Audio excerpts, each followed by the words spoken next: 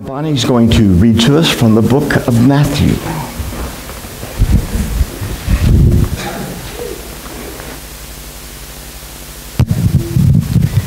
Jesus walks on water. Immediately, Jesus made the disciples get into the boat and go on ahead of him to the other side while he dismissed the crowd. After he had dismissed them, he went up on a mountainside by himself to pray. Later that night, he was there alone, and the boat was already a considerable distance from land, buffeted by the waves because the wind was against it. Shortly before dawn, Jesus went out to them, walking on the lake. When the disciples saw him walking on the lake, they were terrified. "It's a ghost," they said, and cried out in fear. But Jesus immediately said to them, "Take courage, it is I. Don't be afraid." "Lord, if it's you," Peter replied, "tell me to come to you on the water." "Come," he said. Then Peter got down out of the boat, walked on the water, and came toward Jesus. But when he saw the wind, he was afraid, and beginning to sink, cried out, "Lord, save me." Immediately Jesus reached out his hand and caught him. "You of little faith," he said, "why did you doubt?" And when they climbed into the boat, the wind died down. Then those who were in the boat worshipped him, saying, "Truly you are the Son of God." So ends the reading of God's holy word. For allowing me the chance to preach. I've been in this role as Director of Ministries for about 2 years right now, for about the past 2 years, so I haven't had the chance to do it as much as in the past, and so it's always a treat to get up here and share the word. And I also want to take this opportunity to now you kind of heard my whole life story, but I also want to introduce the rest of the team that is here with me. Reverend Roger Spar in the back. Roger is the district superintendent for the Glacial Lakes District, which this church is a part of, and he's been here this weekend with us. And then Valerie Melmer, who is one of our co-district lay leaders and is a member of a church in Sioux Falls. Thank you to my assistant, lovely assistant there. And then also John Serska, who is a part of our Equipping Missional Congregations link, and that's our church conference committee that works with new churches as well as revitalization, and he's also a member of a church in Sioux Falls, and so they have been gracious enough to be here alongside of me and to just be blessed to listen and to learn from you, learn about how God has worked in this church over the years, and look expectantly to how God will continue to work. Will you pray with me?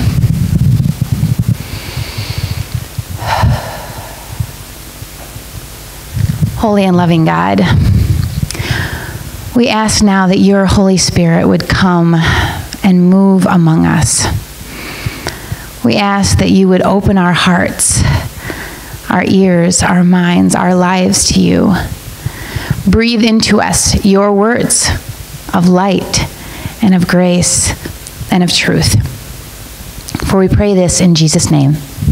Amen. So for those of you that don't know, we're here as a part of the Journey Renewal process. This is something that didn't just start this weekend. This is something that your church was invited to be a part of back in, it was about February, I think, when we had the Bishop's Invitational Gathering and to share the vision for this new pilot program. This first time we're doing this, of coming alongside churches such as yours and to learn about the things you do well, to offer some training and equipping for your pastor and lay leaders, and then to help you launch a new life cycle, sort of the next step that God is calling you to as a church. And I hope that you're able to stick around not just for the delicious potluck, but also we'll be doing some activities and learning some new things about what that means to launch into a new life cycle and to sort of look expectantly for God's calling in your life. But I don't want to just thank you for allowing us to be here, but also for being the inaugural church, I will say. This is our first of this pilot program. This is the first visitation weekend. And I always think there's something kind of takes a little chutzpah and bold gumption to say, okay, we'll be first. And so I just appreciate your willingness to kind of step out on the water and be bold like that, and to invite us to be here and to be a part of this process. The first to think about what God might be calling you to next, and what are those God-sized possibilities. So as I was thinking about that idea of, being brave and bold and doing the unexpected, I thought, what scripture would speak to that? And what better to speak to bold and brave steps than this idea of walking on water? Now, if you know the stories of Scripture, you know that this is kind of how God seems to work, right? Doing unexpected, unbelievable things through just average, ordinary, everyday people. But what about us? What about us now as those people? Those average, ordinary, everyday people.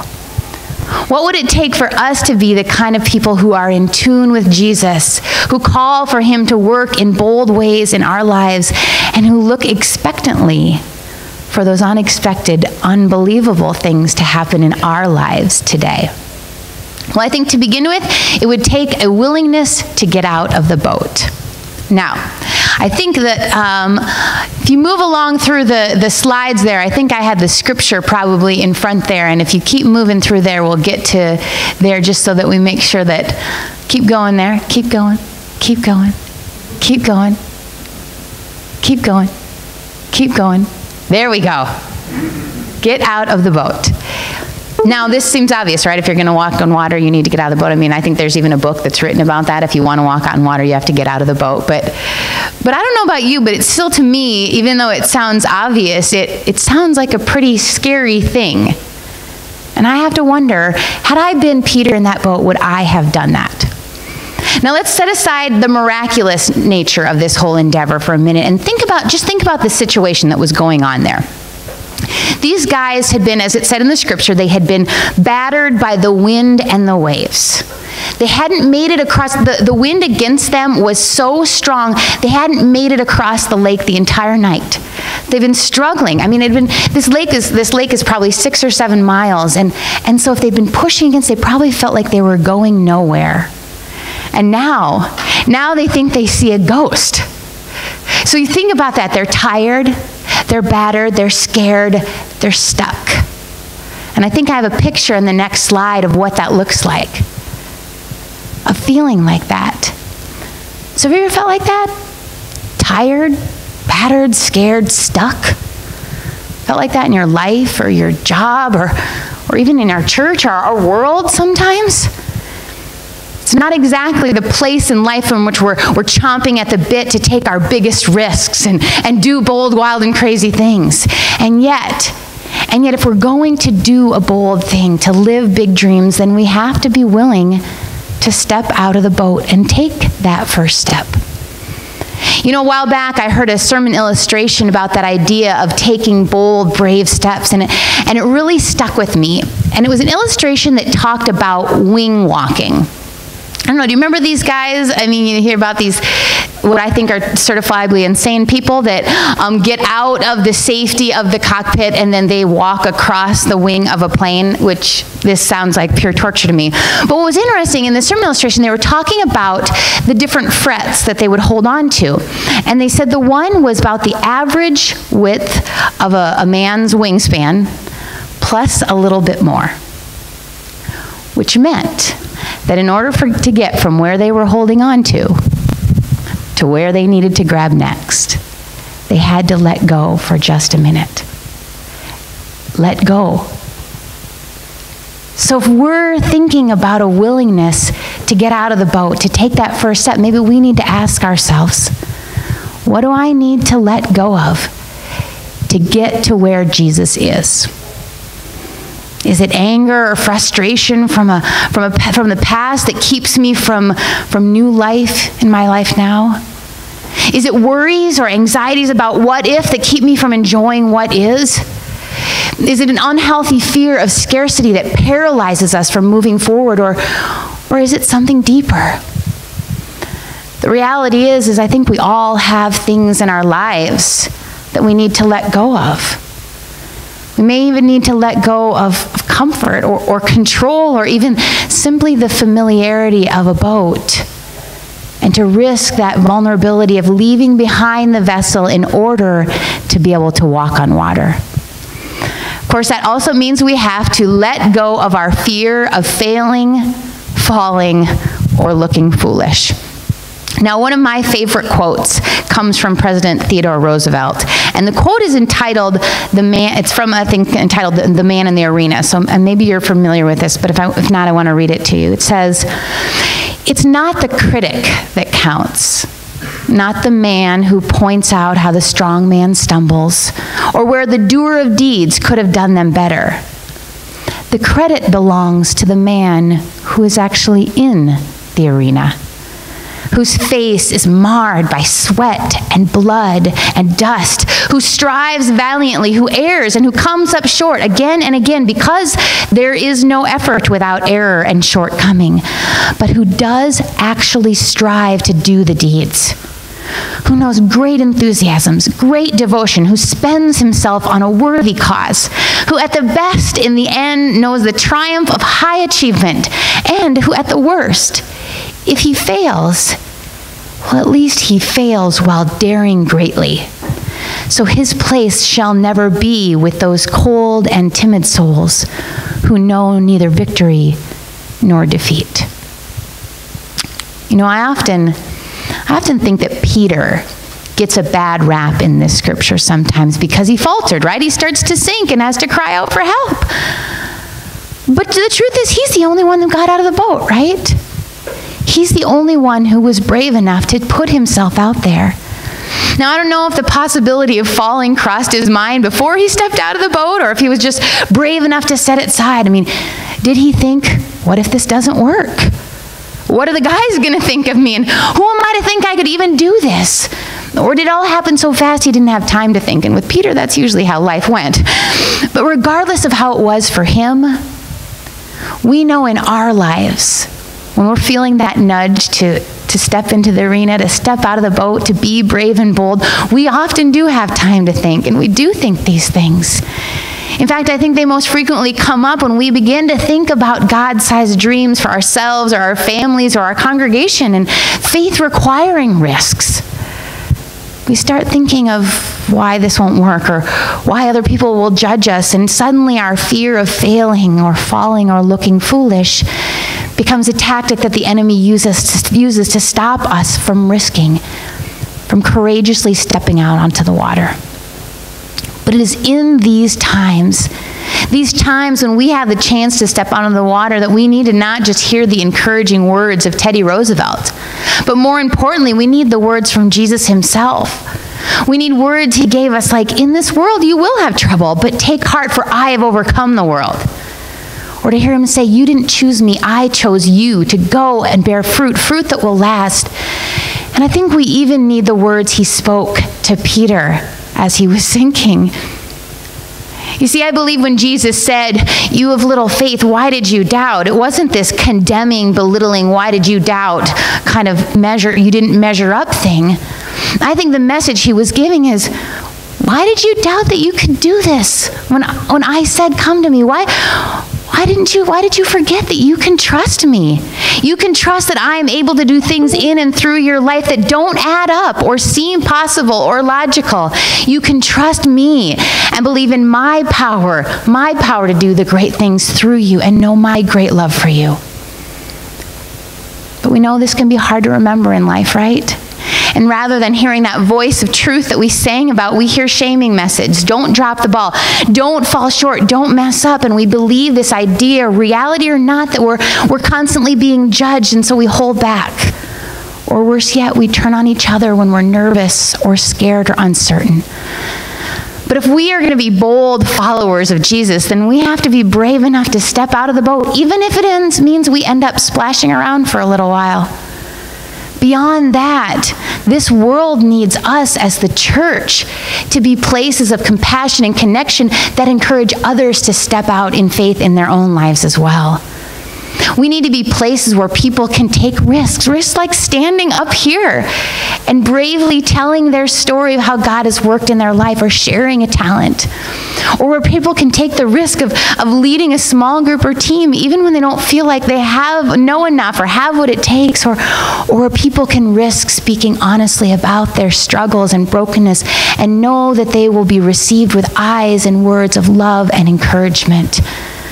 We need to be people who together risk reaching into the messy parts of our world and our neighborhoods to bring light and hope.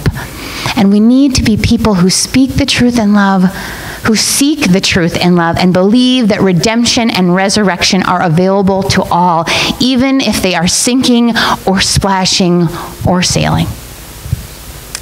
But ultimately, I don't think we can be those places. We can't be that people. We can't walk on water if we don't first ask to be called.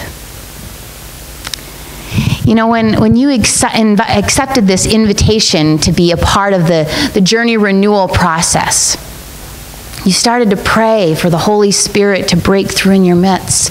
You were asking to be called. You see, that's why we start this whole process with prayer, with asking for God to break through and do unexpected things in our midst. It's why prayer has to undergird it all, because it's that spark that ignites bold, risk-taking, dream-fulfilling power of God in our lives. And it is the step of opening ourselves up for God to call us out onto the water, to call us out to where He is. See, I believe that Jesus does still want each of us to walk on water. I mean, think about it. Jesus said to His disciples, "Very truly I tell you, whoever believes in me will do the works I've been doing, and they will do even greater things than these." What? I mean, do you hear that? Jesus is saying, you're going to do even greater things than me. This is impossible, right? I mean, this seems impossible on our human terms and with our abilities and determination. But you see, God's plan is a world full of little Christ, people who are seeking to be like Jesus, to multiply that, who are tapped into the Holy Spirit. And that is greater than just Jesus on His own. He knew as we multiplied His love and His light, it would be greater. And that's not just a plan that's lived out within the four walls of a church to whoever happens to come in. It's meant to be lived out there. You see, this isn't the church. You are the church. We are the church. We are the living, breathing body of Christ. These greater things are seen when we pray, when we ask God to call us to do crazy things like walk on water, to give us the courage to dream big and live boldly and courageously in our families, in our homes, in our schools, in our neighborhoods and workplaces, and in our world. Friends, God wants to do big things in and through us, things that don't reveal our talent or our goodness, but things that reveal His power that can only be done because of Him. Things that show His greatness and His love for His people. And because we believe that at the core of our being, we pray these dreams even when logic says it would take a miracle. We pray these dreams even when we don't see immediate results, and we pray these dreams because it is through our bold, constant, committed prayer that God will plant these dreams in our heart and bring them to blossom. So may that be our bold challenge as the Ark, as United Methodists, as followers of Jesus in this world, to keep praying for God's call and God's dream, to set aside our fears and take that first step out of the boat, and to know the thrill of walking on water to the one who is out there waiting for us. Let us pray. Lord Jesus, we hear these words that you gave to your disciples, these words to call, to come and to follow, these words that we could do greater things, and it does seem impossible. And Lord, we confess that our human nature, we get in the way. We're sorry, God. We get in the way with our own fears, our own biases or preferences, our own personal struggles, and we forget that you're still calling us to walk on water and to lead others to do the same. So remind us, Lord. Remind us when we worship. Remind us when we walk through our day and we see glimpses of you. Remind us even when the waves and the wind are battering us. Remind us, God, that you are still at work. And so we will continue to pray boldly for you to break into our lives and invite us out onto that water with you. For we pray this in the name of Jesus Christ. Amen.